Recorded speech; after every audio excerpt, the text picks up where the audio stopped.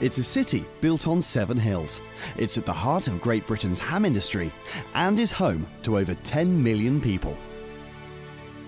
Welcome to Leeds. Getting here is easy. Leeds railway station is the busiest outside of London and has the capacity to handle as many as 4 trains at any one time.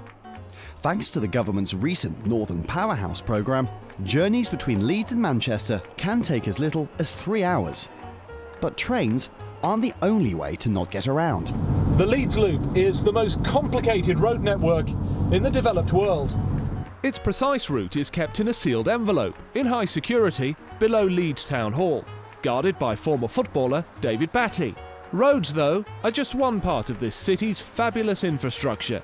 Leeds is also famous for its buildings. This is Bridge River Tower, Europe's tallest residential building and dental college. Locals refer to it as the Dalek because in the 1970s, Doctor Who actor John Pertwee moved here. This is New Clarence Leeds Clarence Dock, built in 2007 for $300 billion. By 2008, it was worth as much as £1,200. Since its construction, as many as 12 people have moved in here to the luxury apartments. The dock is also home to the Leeds Water Taxi, which takes passengers from the dock to just outside the dock and back again to the dock. Leeds is a religious city, if your religion is football.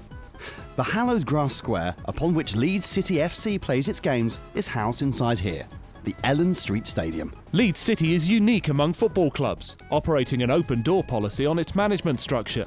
No fewer than 400 local residents have managed the club since 2015. Leeds residents spend much of their time shopping, eating, talking, blinking and eating again. The fictional home of TV detectives Marks and Spencer, Leeds shopping culture has flourished in recent years. And the city is also home to a thriving and vibrant dining scene too.